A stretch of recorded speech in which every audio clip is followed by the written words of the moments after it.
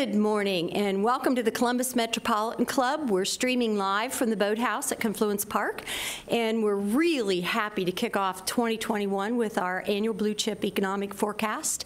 My name is Jane Scott, and I serve as President and CEO of the Columbus Metropolitan Club, and I'm really happy to have you here with us virtually. We're so used to having a room full of people that it's still sad for us not to have you here, but we're very grateful that you're watching online. Today's forum is sponsored by BDO and Fifth Third Bank, and I'd like to invite Stephanie Green, the Managing Director of Fifth Third Private Bank, to introduce our speakers.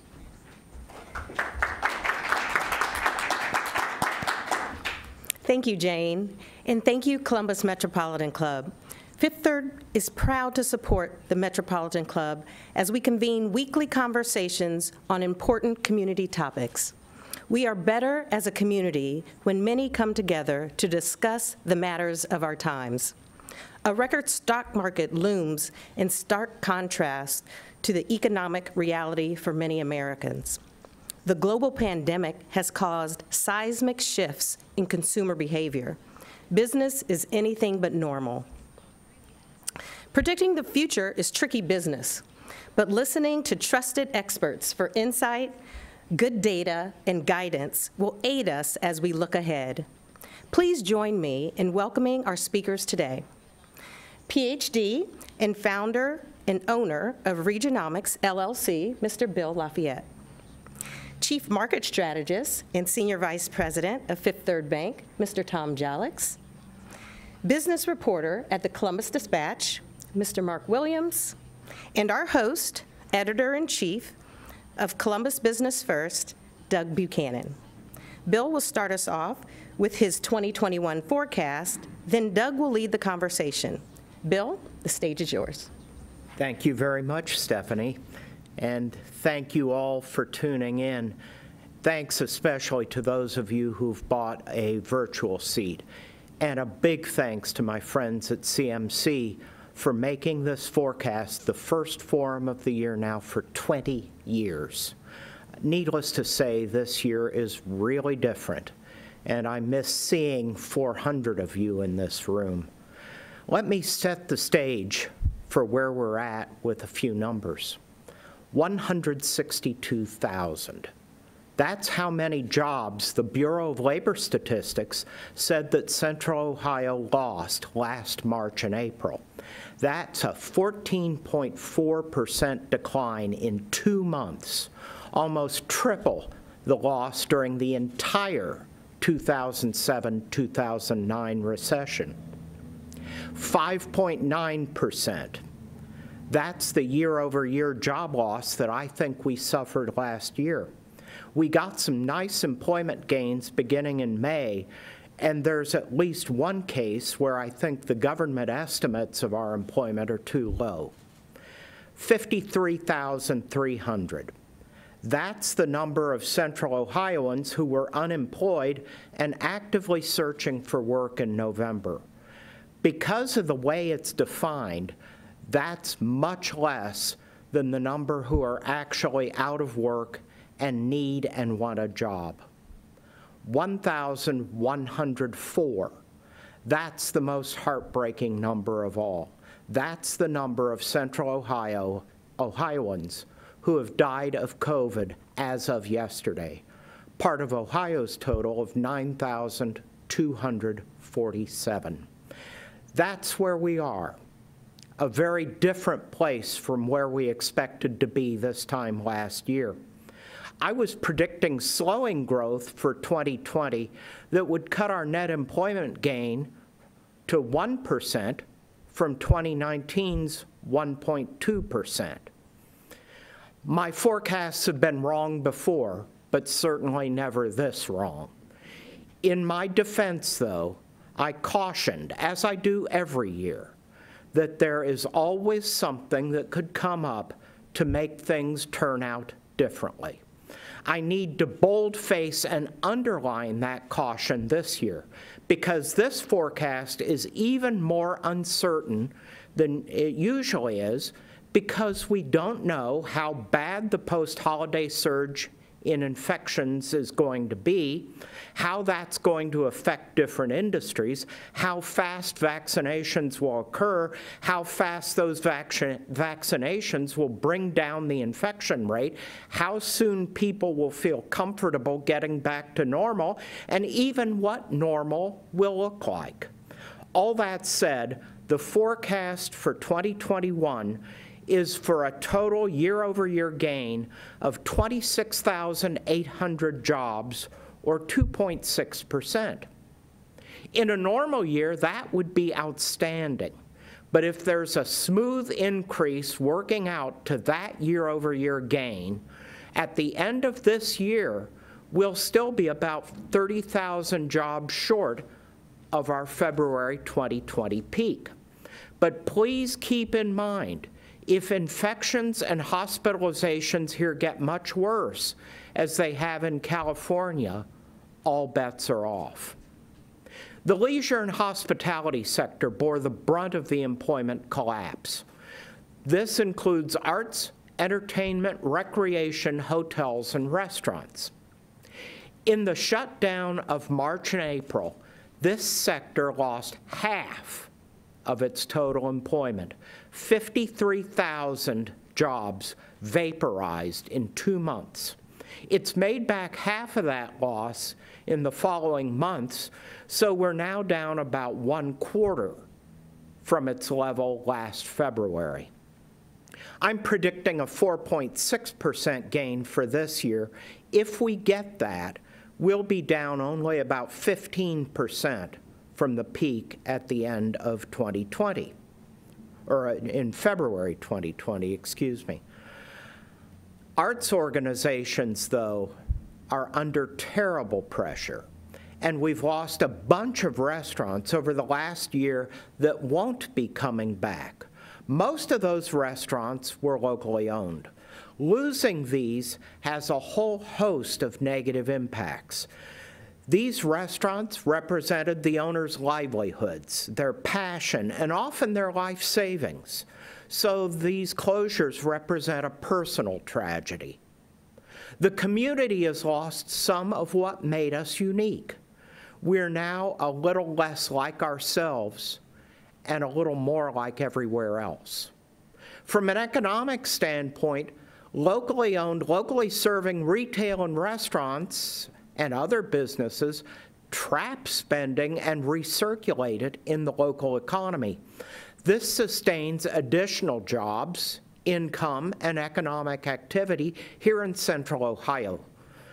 Dollars spent at chains, on the other hand, leak out to the chain's distant headquarters, so they have less than half the impact on the Central Ohio economy as a locally owned business has.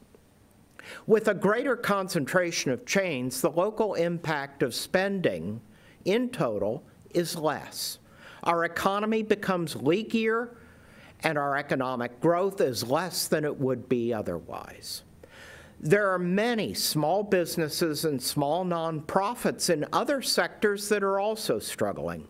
It's going to be a while before we get the full story of what this time has done to them. The forecast has a quick discussion of each sector. It was sent out to everybody who registered. It's on the Columbus Metropolitan Club website, columbusmetroclub.org, under the News tab, and you can also get it on the Regionomics website, which is regionomicsllc.com. I want to wrap up with some thoughts on a couple other sectors that there wasn't the space to talk about in the document. State government was flat here, but it was down almost 10% across Ohio. The culprit here and elsewhere was state colleges and universities. Those jobs were down 8% here and almost 15% statewide. Every institution is hurting. Many are enacting budget cuts, furloughs, eliminating departments, and laying off staff and even tenured faculty. When I wanted to be a tenured faculty member, I thought that job would be good for life. Outside of education, state government employment was up 6.5% here, but down 1.3% statewide. That constitutes continues a 30-year trend of the state increasing the share of state government jobs in Central Ohio. Like leisure, retail has been under considerable pressure, but that was true even before employment collapsed, and Columbus was underperforming even relative to that. So we fell 11% instead of the 15% national average in March and April, and increased 7% instead of 14% since then. I'm predicting a 2.2% net gain in retail for 2021. Now, I've only scratched the surface of what's going on in the local economy and haven't even mentioned the housing crisis and other impacts of the pandemic. Some of that we're going to talk about in our conversation. Clearly, we must take COVID seriously. We have to stay distant. We have to stay home and as much as we can, and we have to mask up. What we say around my house is that we would rather miss you for a while than miss you forever. So thanks again for watching. I wish us all a happier 2021. Stay healthy and take care of one another. Doug, we are now in your hands. All right, thank you, Bill. I'm Doug Buchanan. I'm editor with Columbus Business First. I've enjoyed your economic forecast for several years, and let me just say, I still have complete confidence in you, Bill, despite how badly you missed last year's forecast, okay? Just put that out there. Nobody's blaming you, however. I want to talk about a couple of specific industries real quick. You did mention leisure and hospitality and this concept of leaking, but can you go back on that? Because I know you've talked about this for years, the importance of shopping for small business and how much of that money is captured. Can you go into specifics about that? Sure. Small businesses buy from local suppliers. That spending sustains jobs and income here in Central Ohio. Chains, on the other hand, centralize their purchasing and business services in order to be efficient. And so the impact of those purchases occurs, but it occurs somewhere else, wherever the headquarters happen to be. We rank 85th out of 100 in the share of all workers who are self-employed, and 86th in the share of all firms with fewer than 20 employees, that out of the 100 largest metro areas in the U.S. So we were in rough shape before COVID hit. We are in rougher shape now. Our economy becomes leakier. The impact of the dollars that we spend here in Central Ohio becomes less, and it's something I'm very worried about. I know you talked about that I mean, I've heard you talk about that for many years, and I felt like we were making progress, and now we've regressed with this. Another one was healthcare. It's been in the spotlight all year, obviously, humongous demand from COVID, but the employment was actually down. How do you explain that one? Well, that comes from the reduction in elective procedures. Originally, those elective procedures were disallowed, and now they're down because some people are still nervous about going into an office when it's not absolutely necessary. And there's a skills mismatch when you look at what's needed in hospitals and what's available out in the market. You can't necessarily transfer all these employees from wherever they're employed to hospitals. A dental hygienist, for example, or a chiropractor wouldn't be particularly helpful in an ICU. Okay. Let's look ahead to 2021 then as part of your forecast. One of the fastest growing industries that you have for 2021 is something called administrative support and waste services. Can you explain that? Well, we don't really know for sure yet, but it's probably due to an increase in demand for temporary employees. Every temporary employee, regardless of where she or he works, is classified in this industry. It's really, for the employer, a way of dealing with uncertainty. If you see your business increasing, if you need people, but you're not confident that your growth's going to continue, hiring temp workers is an answer in at least some cases. Now, that's only one of the 3 segments of business services, and it's the only segment that's doing really well. Professional services underperformed throughout the expansion, and employment in corporate headquarters has been flat for years. Obviously, we don't really know what's going to happen now, but I am expecting, guessing, if you will, that it's going to continue to underperform as we go forward. Those are key parts of our economy, and I'm really worried about them. Yeah, and they're growing. Tom and Mark, let's bring you into the conversation. Tom, it's not just temp work, but it's remote work. And I think both of them are changing the way that we work. What are the economic implications that you can see of that?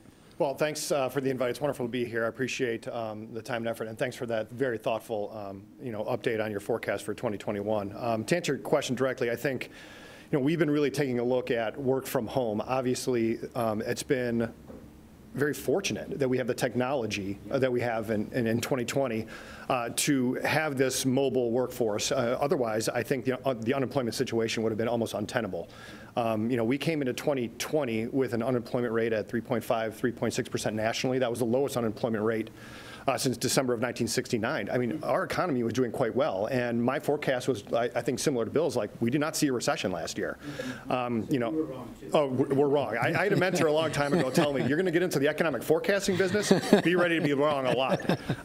So that was absolutely the case last year, and we called it an exogenous shock. That's what really the virus and what happened with, in our opinion at least, the government's mandate to shut down all businesses really on March 12th or 13th of last year.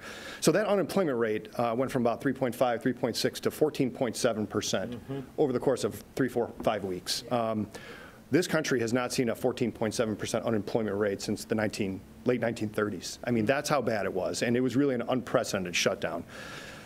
We were very fortunate that we had the technology, and that many businesses, and medium-sized to larger-sized businesses, had the technology to make changes on the fly. And so a lot of employers were able to keep many of their employees in place.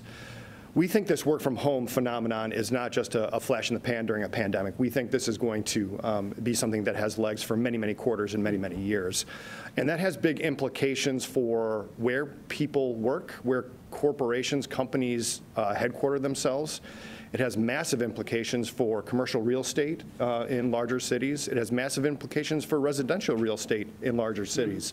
Migratory patterns might be changed or supercharged as people are given the option to work farther away from their corporate headquarters. So I think these are playing out in real time. What we're seeing from a numbers perspective is, and it's really not showing up in the numbers, it's showing up in surveys from decision makers at medium-sized and larger-sized corporations. These survey data would suggest that these decision makers are allowing more flexibility on where people can work. Okay.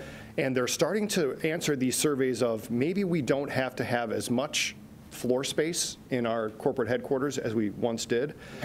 And we're starting to see from a site called the Site Selectors Guild of decision makers at medium and larger sized corporations, they're exploring different geographies to put commercial real estate, to put their corporate headquarters, and they're not really in the mega cities that we have in the country. I was about to say, this sounds like it's good for Columbus. So again, I live in Cleveland. I'm a Midwesterner, and I think there is a possibility. Again, it's too early to tell for sure. There's a possibility that the Midwest, because it has very cheap land, very cheap resources, and a well-educated labor force, that there's a possibility that the Midwest could be one of these beneficiaries as this work-from-home phenomenon continues and corporations start to rethink their corporate footprint and move about. Yeah. Well, one big thing one big unique problem that we have here in Ohio is the way that municipal income tax is assessed.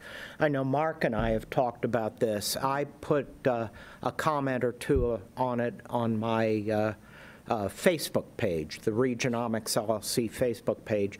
Once we get away from taxing people where they used to work and we tax them where they do work, we're going to see big shifts in income tax revenues, not just from the big cities to the suburbs, but from cities that are job centers to cities that are bedroom communities. Columbus is going to hurt, but my back-of-the-envelope calculation suggested that cities like Dublin are going to hurt too. Okay.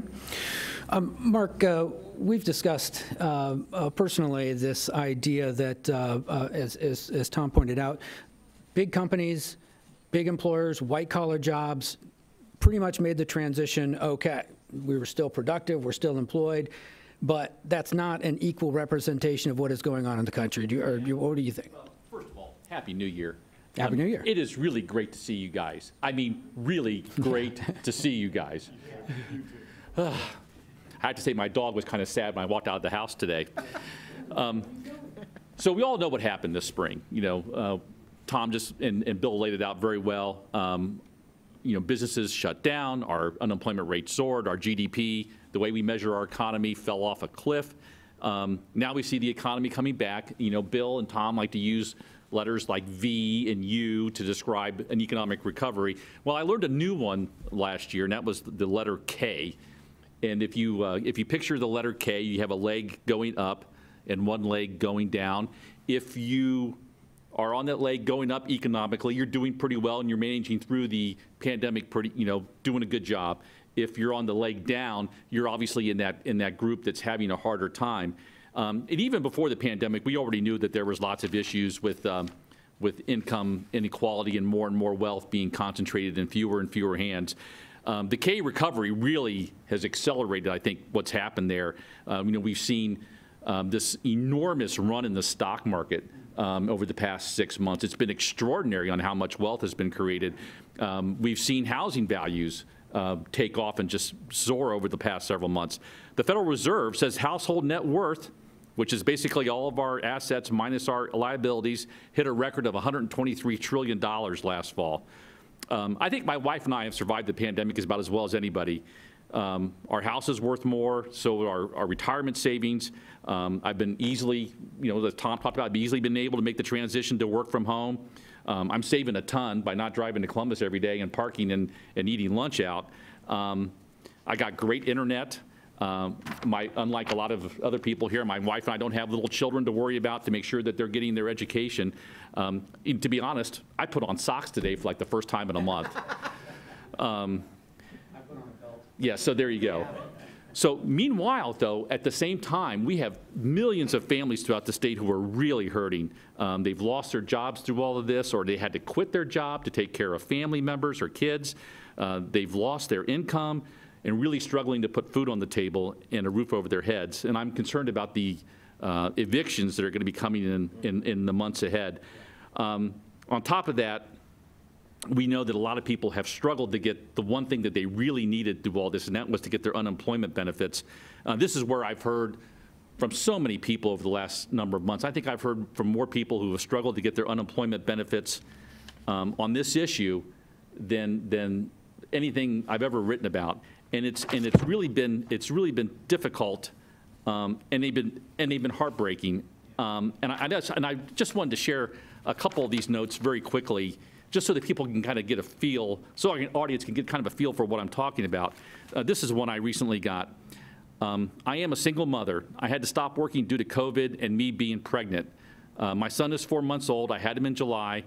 I reluctantly applied for unemployment benefits when my hands became tied due to this pandemic. The emotional distress that I have suffered from applying for benefits, she's referencing the emotional distress that I've suffered from applying for benefits. And anyway, so she goes on to talk about the issues that people have had, including, I mean, we at the Dispatch, we all did furloughs last year, so we can relate to these issues of trying to call Job and Family Services and get help. I'm on hold for at least 30 minutes, 2 hours each time I call. Sometimes I wait on hold for 2 hours, and when they finally answer the phone, they hang up. I've spoken to so many people in regards to my claim, and it's given the runaround, and that's all she talks about. This is the holidays, and my son's first holiday. I've never experienced it. I never experienced it to be going like this. Christmas is around the corner, and I'm trying to find the Christmas spirit. I've been playing this waiting game for 18 weeks now. And she goes on to talk about how I need help. I've lost everything, including my home. This unemployment would help me get back on my feet, but I'm in a crossfire. I usually work on my own, but having a newborn in the middle of COVID has made it nearly impossible. And then I got one other one here. This is a guy I exchanged notes with for a long time that was really having a struggle getting his unemployment benefits, and then his employer was challenging those benefits after they were approved. So anyway, his health this really affected his health. He ended up in the emergency room. He's concerned I could have heart issues. I just can't blank anymore. I've been fighting for 2 months straight. I knew my health would go downhill. So as I said yesterday, when I die, please understand this whole process, the waiting, the stress, the pressure of bills piling up, not working, late fees, cash advance interest and fees. It is all taking a toll on my health. It's not right. So anyway, these are the kinds of emails that I've gotten that I think are just absolutely heartbreaking. I'm not blaming Job and Family Services. Their systems have been overwhelmed since the very beginning. And even now, we have fewer claims, but our claims are still running 5 times before the level that they were before the pandemic struck. But I'm just pointing out that these are the difficulties that we have with this K recovery that we're experiencing.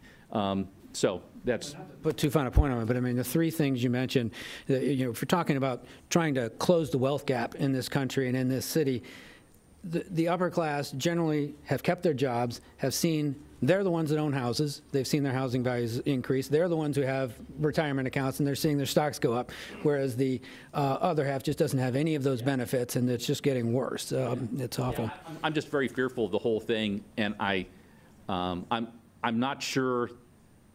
You know, the stimulus efforts that Congress has enacted have certainly helped keep people afloat. But, you know, there's more that we need to do. Right. People are going to die. Yeah, for sure. Tom, I want to go back to you for a second. In our earlier conversation, you said you expect this to be a transition year for the U.S. economy. What do you mean by that? Yeah, you know, kind of what we talked about on Monday, just for prep for this call, is last year was a recession and a pandemic and a fearful year. And this year, I think, you know, when, you know, January or first rolled around, people thought, you know, we're in a brand new year, everything's going to be fine. And unfortunately, I don't think that's going to be the case for a while. You know, both my compatriots up here have been talking about this, you know, bifurcated recovery, and that's exactly right. So there are lots of industries and sectors of our economy that are doing quite well, whether it's domestic manufacturing, whether it's U.S. housing that we've talked a little bit about.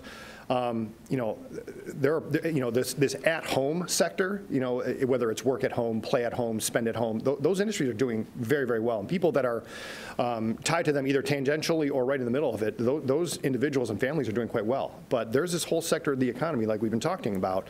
And, you know, just for a shorthand, we've been calling it kind of the scene of the crime industries. You know, these are the industries that you really can't socially distance from, that you need to be face-to-face, that you have to do interactions with one another. And unfortunately, it's all the things that we also like to do. It is travel and leisure and hospitality and restaurants and bars and casinos and hotels and you name it. Those industries are not coming back. They've gotten a little bit of a lifeline with the CARES Act last year, but frankly, not quite enough. You know, we've got an additional stimulus that went by that was passed through Congress in December. Again, a little bit of a lifeline, but probably not enough. You know, I think there's some interesting things potentially happening down in Georgia that might allow for some additional stimulus over the next several days and weeks and a month. That might help. But there needs to be a little bit of a bridge for the scene of the crime industries to get to where we are today, which is we're not fully functioning in those businesses. I mean, I think Bill did a great job talking about leaking in local businesses and the restaurants. And, you know, I live in Cleveland, and I can see it, that there's this whole sector of the downtown Cleveland economy that caters to office workers. And there's just no office workers in downtown Cleveland. I assume it's very similar here in Columbus. So there's you know, a 3, 4, 5, 6 month gap here before most of our population will be available to be inoculated. And again, I've said this a million times. I never thought I'd have to be an epidemiologist or a virologist, but apparently, that's part of our job description now. Until our country is somewhere between 60 and 80% either inoculated or people that have antibodies built up from having the disease, I don't think it's likely that these scene of the crime industries are going to come back in full force. And then there's one other thing, and I think Bill touched on it in his wonderful comments, is that people have to have confidence to go back to restaurants. People have to have confidence to get on airplanes and spend the night at the Hilton and do these things. So again, what we're understanding from our government is that these vaccines are coming. Most of the population should have a vaccine available to them sometime in the second quarter of this year. But then people have to go get it, become inoculated, and feel safe about going back into those scene of the crime industries. And again, we just don't see that until far later in 2021. And unfortunately, then those families that are associated with employment or business owners in those industries, I think there's going to be a struggle ahead. Yeah. And I certainly hope that we don't see the same level of anti-vaccination opposition that we have to masks, so that we can get this, get out of this. I'm really hoping that once actually our news call today with the dispatch was all about vaccinations, frankly, and the issues that we're facing with this, because it doesn't seem like we were. It doesn't seem like we were ready in Ohio for the vaccinations. No. I'm not sure what's going on there, but I'm hoping that once people start getting the vaccine, the people that are reluctant to get the vaccine will then see that it's going to go better. But this is really kind of concerning, though, that if we were thinking for a bounce back in the economy in 21, maybe not so much. So there's a silver lining here, and this is going to come off as callous, and these are just economic numbers. But those scene of the crime industries that we're talking about, they make up about $720 billion of annual consumer spending. Okay. The total annual consumer spend in our country is about $8 trillion. So it's about 9%. Okay. Again, it's in the news every single day. We see it in our downtowns with shuttered restaurants and bars. It is a meaningful portion of consumer spending. Consumer spending is what really drives our national economy forward. About 70% of our economy is driven by people like us that have jobs and spend that money, or business owners that earn profits and ultimately put those profits back into their local community. It's consumer spending that drives our economy forward. So, the notion that the scene of the crime industries are about 9% of consumer spending suggests that we're going to see economic numbers this year from a broad national perspective that are going to look great. Okay. But it's exactly what you're talking about. It's a K-shaped recovery where the haves are going to do extraordinarily well, and the have-nots, these scene of the crime industries, are going to struggle until vaccines, herd immunity, and confidence come back. And again, it's tough to see that for many, many more months in the future. I mean, you don't see that playing until summer or fall. I think at the earliest. Yeah. Okay. We may be getting a new presidential administration. I'm pretty sure we are in the next couple of weeks. Tom, what can we expect, especially now that it's looking like Georgia might actually be both Democratic senators? Well, thanks for putting me on the spot. Dad told me when I was growing up never talk about politics and religion and mixed company. You're an epidemiologist now, and you're a political scientist. Let's jump right into here. So this is obviously a little bit in flux. We do feel strongly at Fifth Third that obviously President-elect Biden and Vice President-elect Harris will be the administrations at the executive branch. We feel very strongly about that. It does appear that the Democrats have continued with control of the House. We feel strongly about that. And then depending on what happens, again, it does appear that the Senate may be at a 50-50 lockdown. Depending on, again, what happens today, nothing is finished.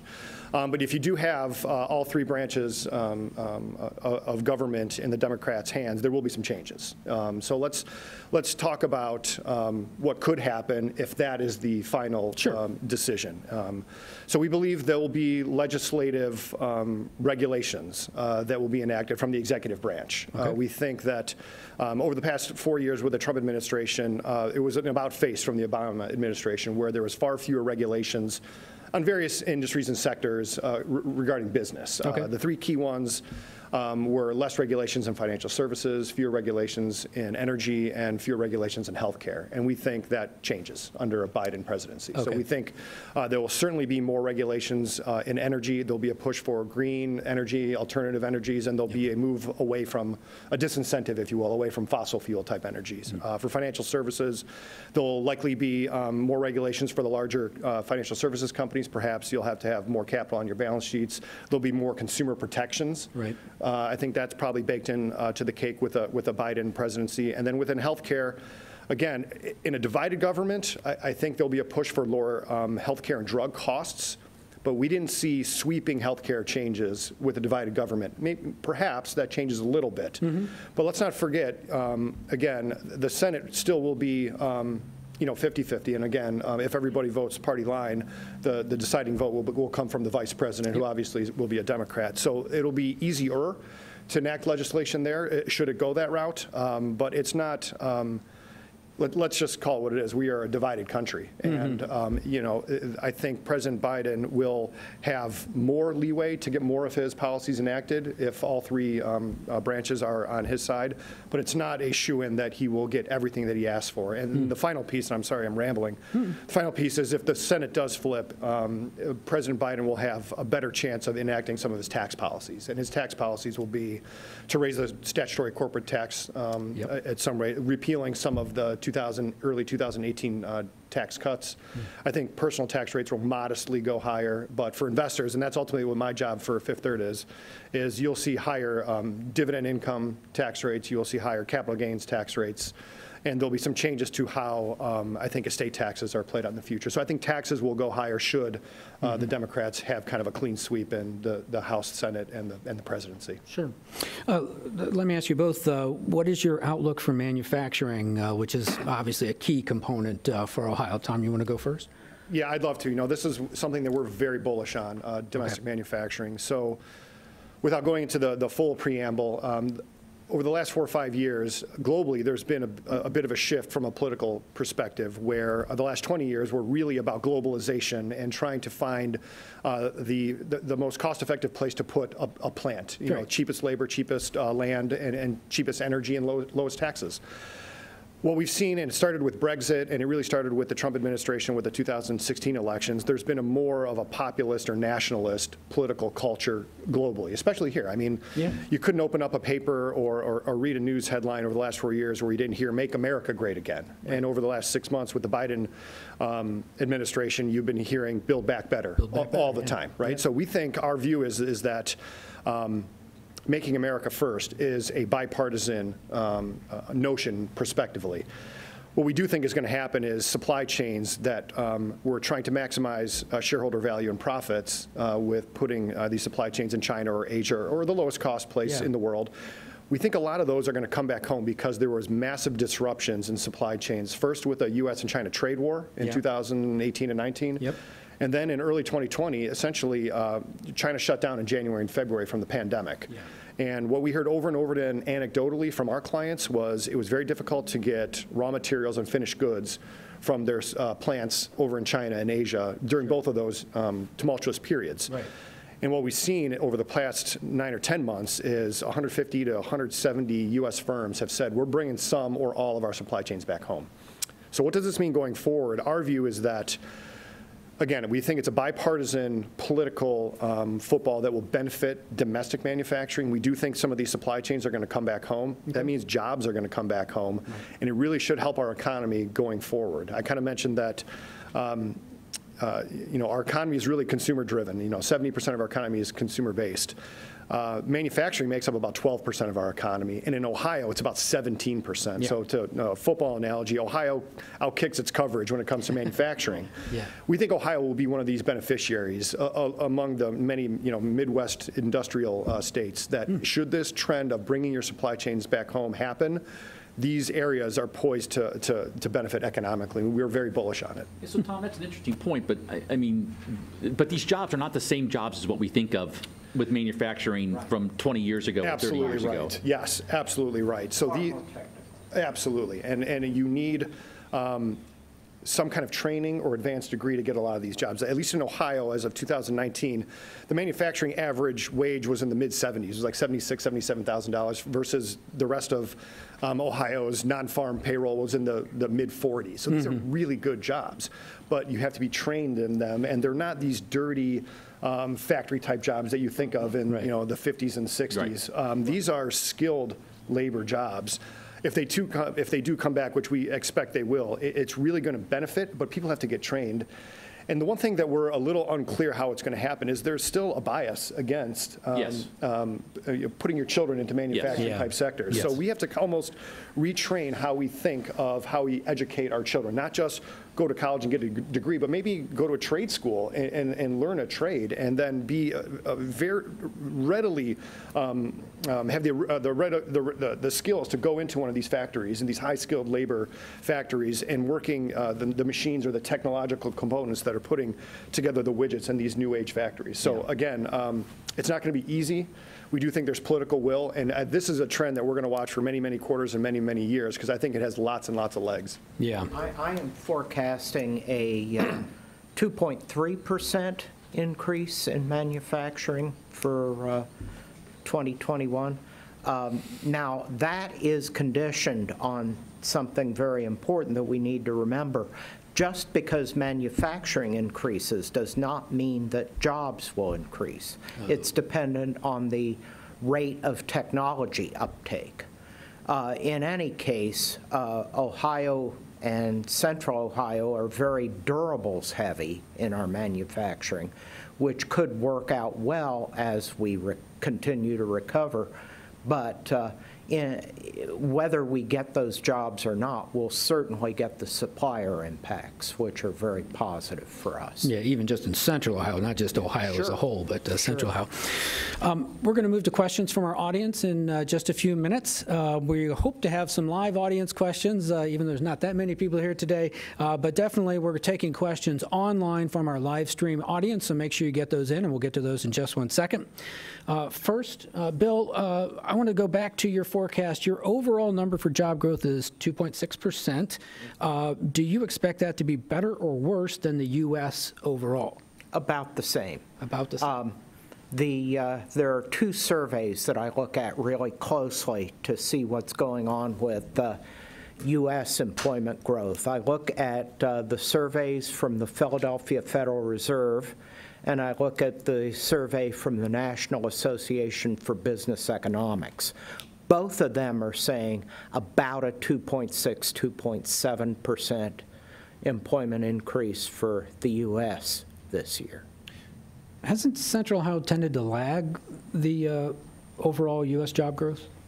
No. Okay.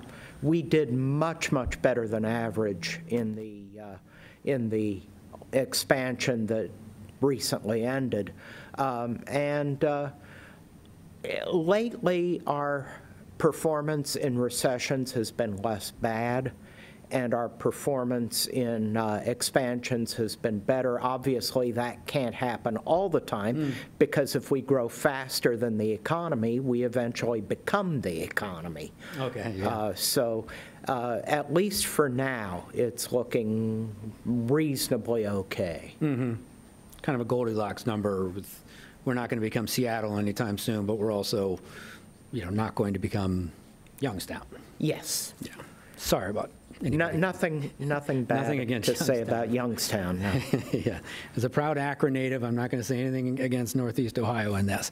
What are the implications for our exploding national debt? I'll take this one. All right. And then I'll probably. So this is, I think, one of the things that keep investors, economists up at night. So, we've been talking to our clients and saying that what our government did last year to help us get out of the worst of the recession was extraordinarily positive. The Federal Reserve lowered interest rates to zero almost overnight and added liquidity to the system so that borrowers and lenders could enact in a liquid financing market. That was wonderful.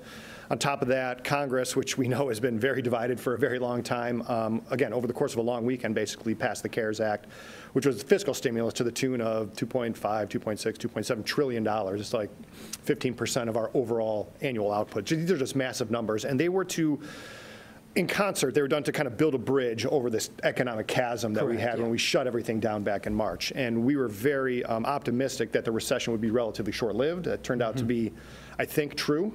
But now we've got a problem where our government is spending far more than it's taking in tax receipts. Our budget deficit is right around 15% on an annual basis. That's the highest our budget deficit has been since World War II.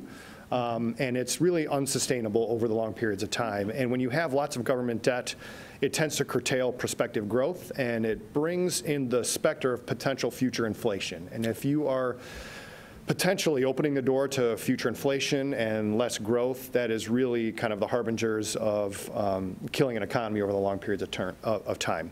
I will tell you that the optimistic point in me says 10 years ago, coming out of the financial crisis, we did a lot of the same things. We've done a lot more this time than we did coming out of the financial crisis, but the budget deficit coming out of 2009, 2010 was about 10%. You know, it's 15% now, and I just remember seeing an investment committee meeting saying inflation is going to run rampant over the next 5, 6, 7, 8 years. It never happened. You know, technology increased. We have an aging demographic. We are a global society, and all of those factors combined kept price increases under control. I think this is a wait and see. So I think it's something that keeps us up at night. Let's talk in a year's time and see where inflation is, because inflation today is still under 2%, depending on what metric you look at. It has been rising. There's no doubt about that. But inflation will ultimately be the harbinger of slower economic growth going forward. So lots of debt on the government balance sheet is something to watch. It keeps us up at night, but it's not something to panic about today, in our opinion. What I would add is that the real problem, the real reason why we're in this mess is that we blew up the deficit during the expansion, which I said at the time was not something that we should have been doing. But now we're in a different world, and what I like to say is when your house is on fire, you don't much worry about your water bill. Good point. Okay, it is CMC's tradition to take audience questions. Today, Lainey Cuthbert of CMC is curating questions from our live stream audience. If you are here in our audience, please remember to keep your microphone time to the question, and we thank you for avoiding editorial comments. Lainey, what is our first question from the audience? We had several that were on the same theme of affordable housing. Bill Faith and Kathy Fox both asked, home sales are booming, we have an affordable housing shortage, but also a looming pandemic-induced foreclosure and eviction crisis. What interventions are needed to avoid this crisis? Well, that will be our topic coming up soon, I hope. We really need an intervention from the public sector, nationally, statewide, and locally, to address affordable housing, because it really isn't economical for builders to build housing and sell it to a working class population.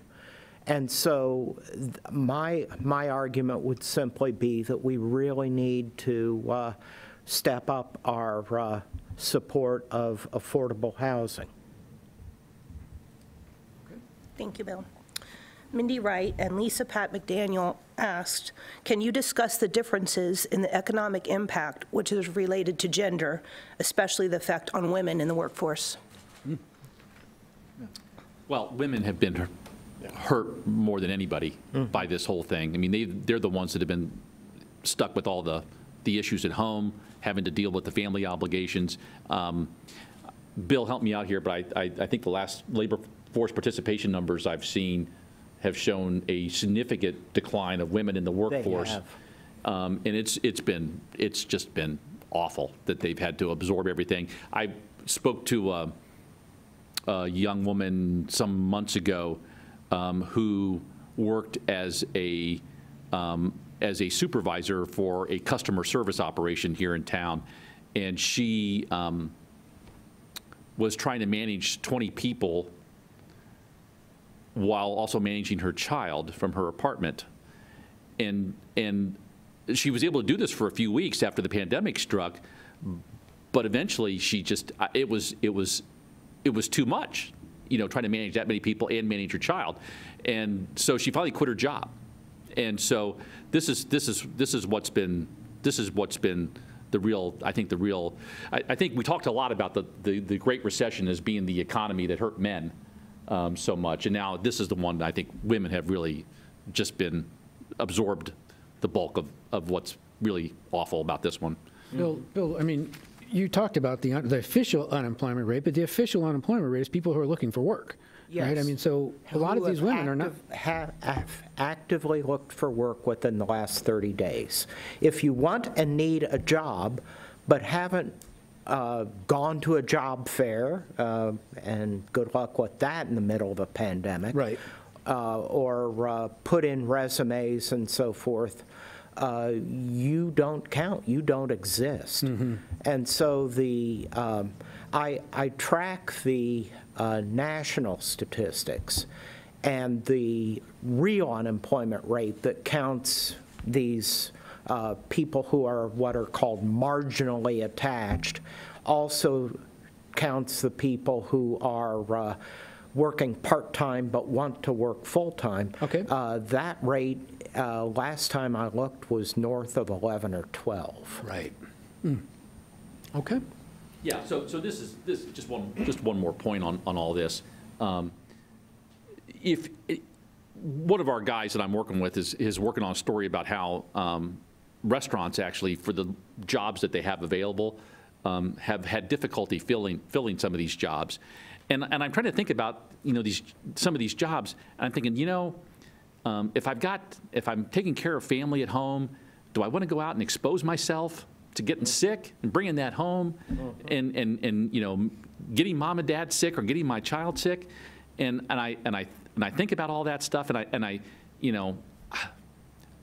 it's again, I mean, from our previous point, this is just so difficult for, I do not envy the people having to make those kinds of decisions that they have to make. Well, along those lines, Charles Lynn asks, given the persistence of poverty, lack of affordable housing, so many low-wage jobs, do you see any indication that local governments will move beyond public-private partnerships and intervene directly to impose a minimum wage requirement for employees? Okay. It's a political question, Well, I mean, it is a very complex issue. It is more complex than a lot of people think. I've seen analyses that say we boost the minimum wage to $15, we lose all of our low-wage jobs, and other analyses that say we lose none of them. And we simply don't know what the impact is going to be. But Chuck's question was, do you think that that we'll see that? Who knows?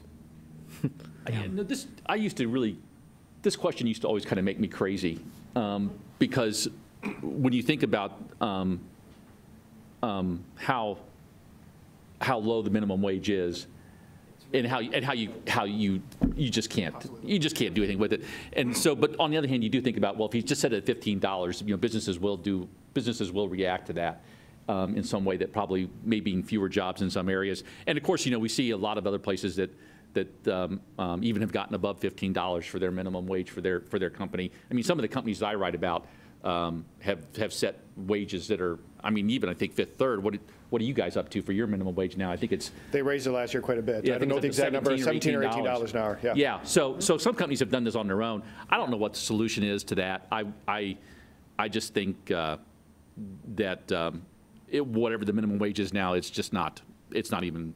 Yeah. It's ridiculous. I think just to put a fine point on it is, given the political and social ills that this country is experiencing today, and the notion that these questions keep popping up, I do believe that there'll be more will from local, state, and national governments to address this issue in the environment that we're in today.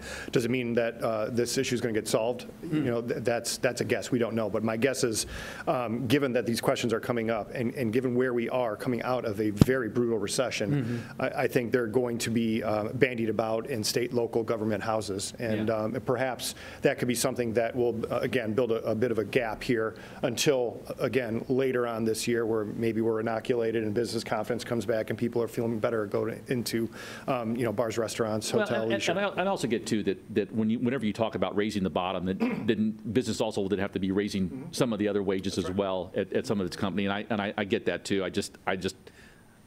I'm in my chair for a reason, and that other reason I don't know. I can't solve it. I just know I look at it and go, yeah. All right, I think we have time for one more question. Okay, this is a quick one. Well, maybe not a quick one. Jaron Terry asks, do you feel the long-term negative economic effects of the pandemic will affect one segment or industry more than another? Housing or higher education, healthcare, for example? Yes. So who's going to get hardest hit? I come back to arts, entertainment, recreation, restaurants, hotels. They have been hit mightily, and a lot of the infrastructure is going away. And so that's going to be a long, slow climb back. And it won't emerge the same as it was before 2020. That's for sure. Business models will have to change to react to this new normal. That's what's going to happen, I think, yeah. Right. Wow. Well, we certainly have raised as many questions about what normal is going to look like than we've answered maybe today, and certainly a sobering report. But there are some silver linings, and thank you for sharing some of those things too. And obviously, we all have to stay safe and continue to take COVID very seriously for an extended period of time.